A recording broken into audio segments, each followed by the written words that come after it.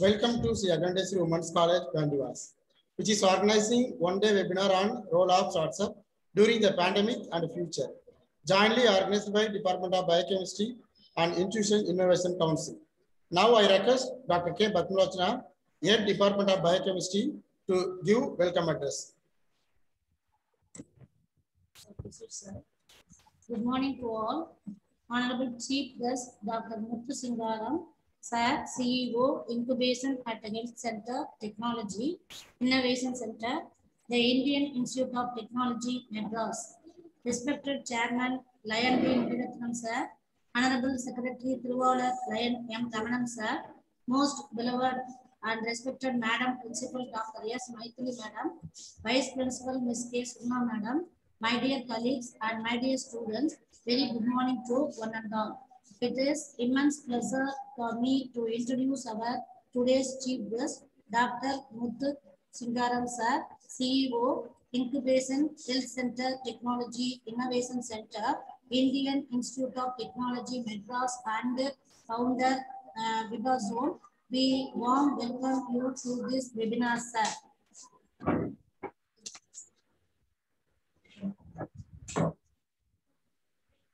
He has over 22 years of experience in engineering, management, and entrepreneurship. He is also certified corporate director from Institute of Directions. He has been a judge and mentor in many business plan competitions, including IIM, IIT, and Power of Ideas, etc. He was also a council member for the National Incubator Network. He has mentioned, consulted, and facilitated participants from many parts of the world. He was the project director at British Telecom of other ASEAN Research Center. In a span of 16 months, the team filed 10 patents and 16 publications. Currently, he is working on a virtual international business accelerator, VIBAZONE, based in several locations. He is the information bureau for several congress and universities in Canada, India, and Malaysia. Mr. MUTHU is a mentor and the entrepreneur, is resident in several universities. Mr. MUTHU still involves himself with new startups and works with them to go to market. We welcome you one and all for our today's webinar on role of startups during the pandemic and future. Thank you for giving me this wonderful opportunity. Thank you to one and all. Thank you, sir. Thank you, sir. Once again, welcome you, sir. Thank you. Thank you so much, ma'am, to inspiring welcome address. Next, I invite today's chief guest, Mr. MUTHU SINGARAM, CEO, Incubation Healthcare Technology Innovation Center. Sir, I warmly welcome, sir. You proceed, sir. Can you allow me to share the screen? Yes, sir. I need you to let me share the screen, otherwise my PPTs cannot be shown.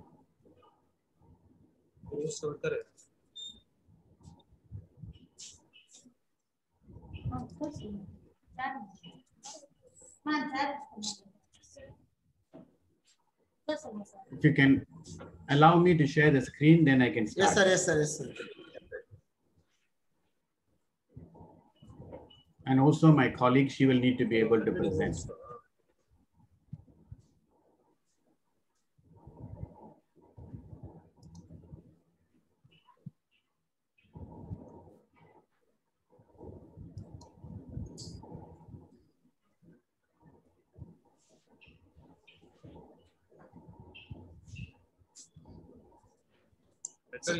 Sir, you can proceed, sir. Okay, thank you. Thank you, sir. And also please allow Ms. Pratishta also to be able to present, because she will also be doing part of the presentation. Okay, sir. Please, and let me know whether you can see my screen. Can you see my screen? Yes, sir. Screen is it Yes, showing? yes, Okay. So good morning. Thank you very much. We'll get started. The title we have given for today's talk is Role of Startups During the Pandemic and the Future. So it is an important topic which we need to speak about. You have a lot of people waiting in the waiting room. You want to let them in, or I'll have let them in? Okay. So this presentation has references made to a couple of important reference points. One of them is the WHO report, and the other one is Times of India. So let's just start moving. Okay. Usually we ask people to take 30 seconds to think about what they would like to achieve this morning while we are presenting. So they will be able to spend the time usefully. So I'll just keep quiet for a few seconds, and then you can think about what you like to achieve this morning.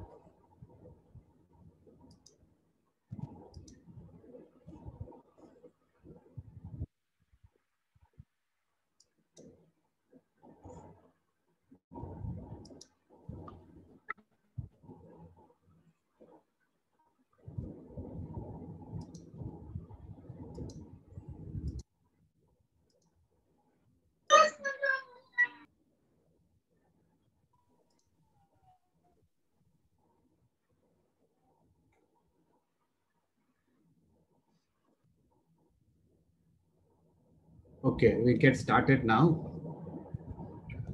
Okay, the pandemic, COVID-19, the pandemic itself has led to a dramatic loss of human life, as you know, around the world, not only in India, and it's also put a lot of pressure on public health, our food system, and the work and our work world.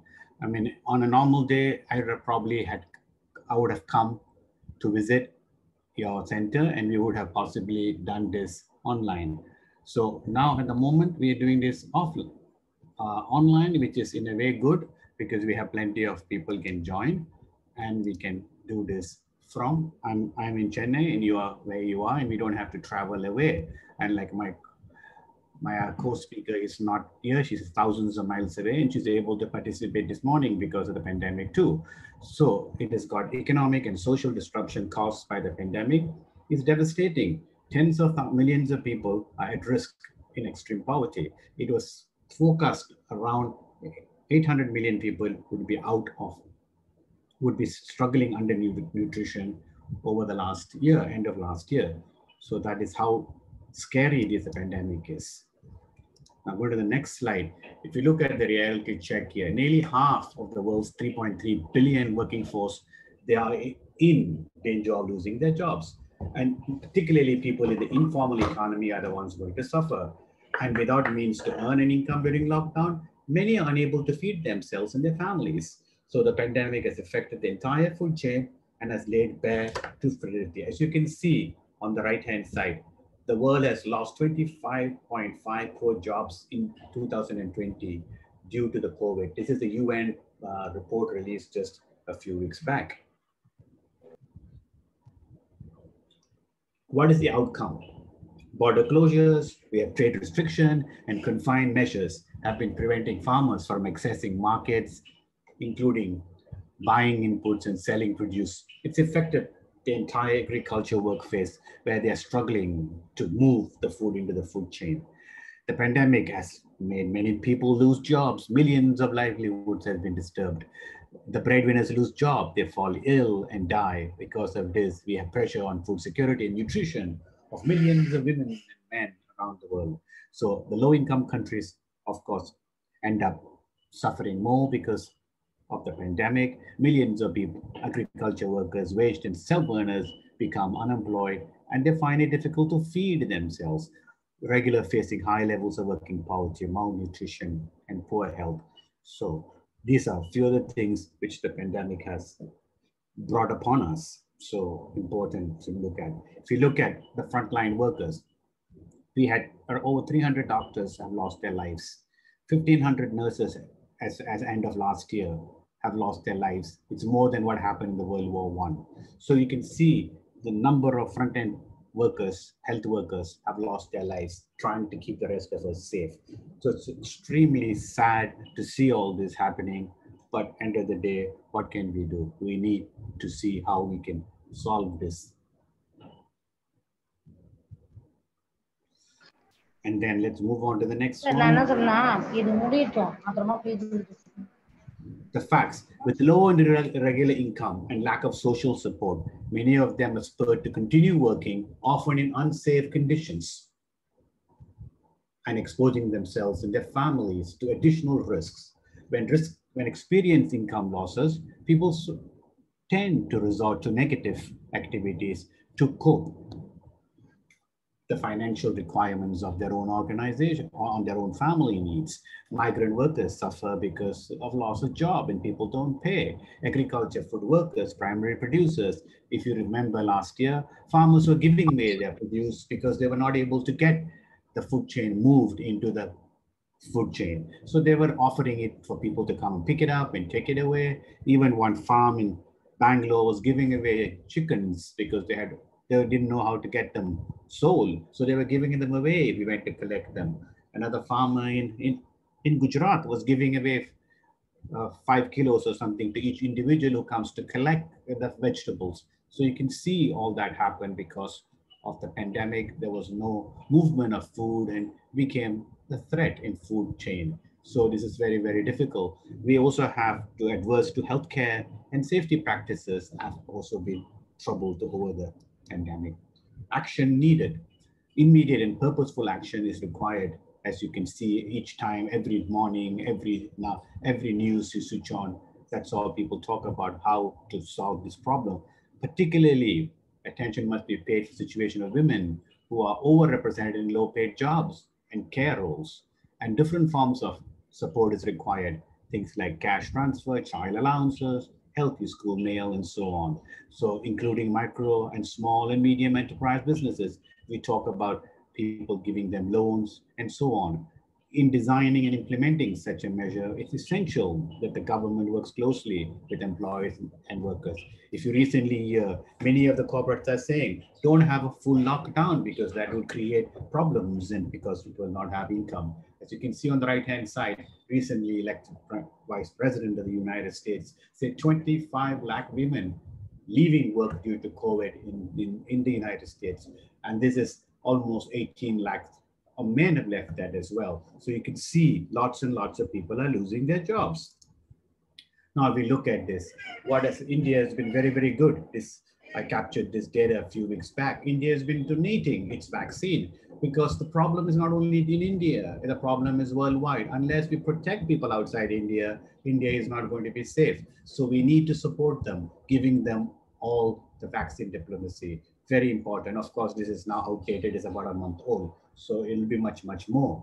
Now, what is needed? Now is the time for global solidarity. That's why many countries comment the way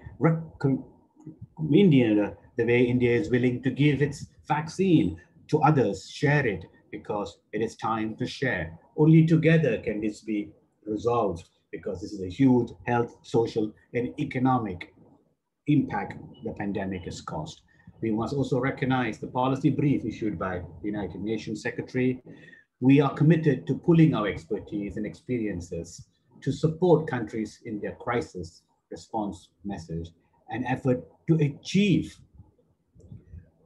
the Sustainable Development Goal. So this is very, very, very important. All this is what is needed. Long-term plan. We need to develop a long-term plan in order to help in terms of challenge facing the health and agriculture workers. Priority must be given addressing underlying food security and malnutrition challenges, rural poverty, and so on. So this is where startups have huge potential to play to see how they can provide solutions. We must rethink the future of our environment, very crucial, and tackling climate changes and environment degradation, which is important. That's why you see lots of people talk about the environment. Protecting the environment is a bigger challenge than COVID-19 itself. Only then can we protect the health, livelihood, of the citizens around the world. So very, very important. What has the lockdown done? It's the only method to control the spread. So they had controlled the spread by early on lockdown in India.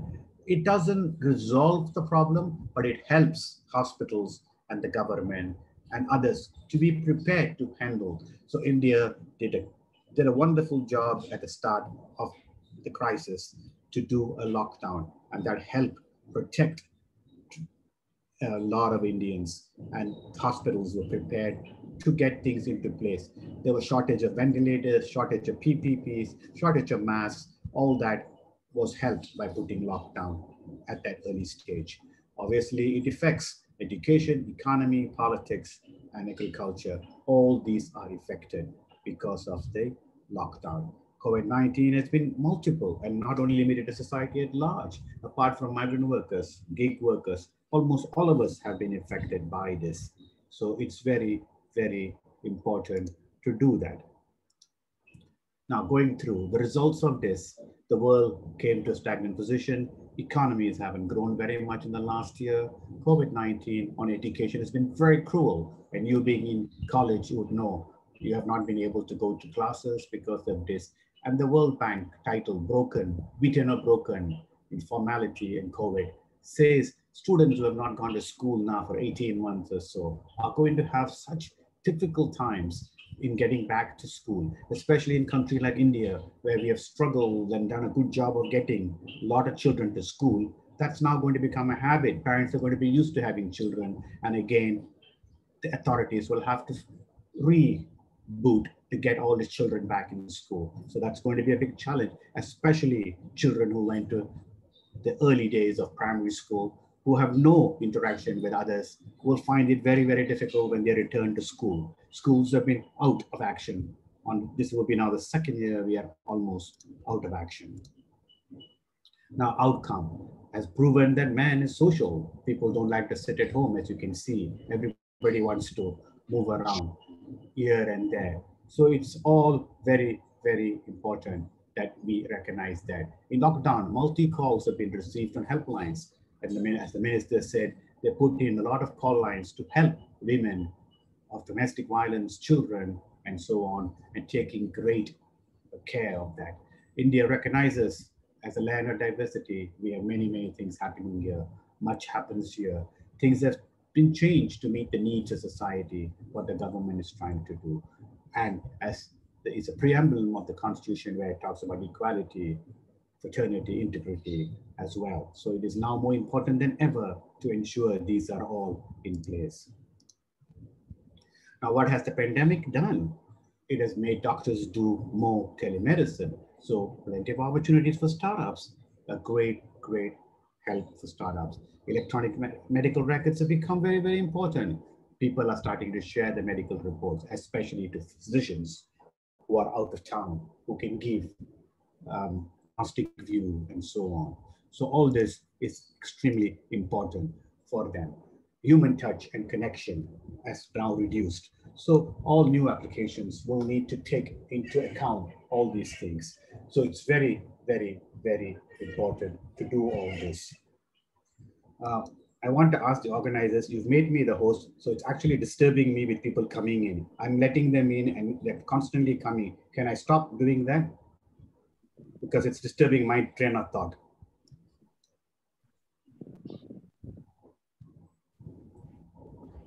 So if you've made me the host, so I have to let people in, and it's actually disturbing me tremendously.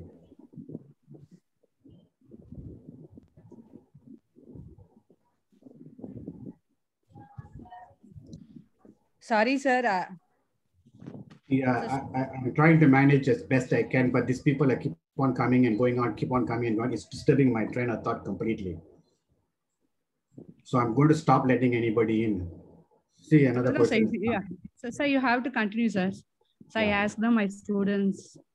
Sir, sorry, sir. Students, I will manage, sir. You continue, sir. You continue, sir. Some students are villaging, sir. There is no proper network, and yes, that's why, sir. I understand. Students are village students, sir. That's why. I understand, but as a presenter, it is very difficult for me to manage people coming in and going out. Yeah, sure. Oh, so okay. then I will do a bad job. Okay, we're going back to human touch, and connections are also becoming more difficult now because people are scared. They don't want to meet each other. Many of us don't go to hospitals. We don't go to doctor. We don't go out because we are all worried. And then triaging has become very, very important. It's something medical professionals have to play extreme, with great caution and importance. They have to play how to do triaging. There are three types of patients who come to the hospital.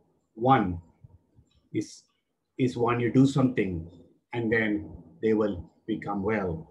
The other, you do nothing and they will still become well. And the third, whatever you do doesn't become well anyway. So the doctors now have to make a decision. Often this decision has to be made not the youngest patient, like what we would like to think. It could be the oldest patient who has a better chance of living. Then the doctor has to make that decision. So in many hospitals, the younger doctors have been told, don't worry when you make this decision. These decisions are made not by you, but by the hospital itself. So you don't have to worry about making this decision. And public health has become in the forefront, nothing like before. Sharing of information, drugs and PPPs are very well now shared by everybody. Hospital occupancies have come down.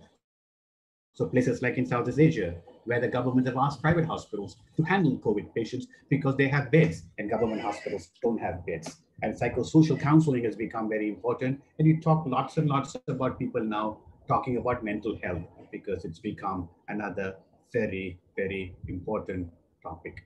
And then social distancing, not isolation. What we are doing now is distancing, not isolation. So it's very, very important to do all that.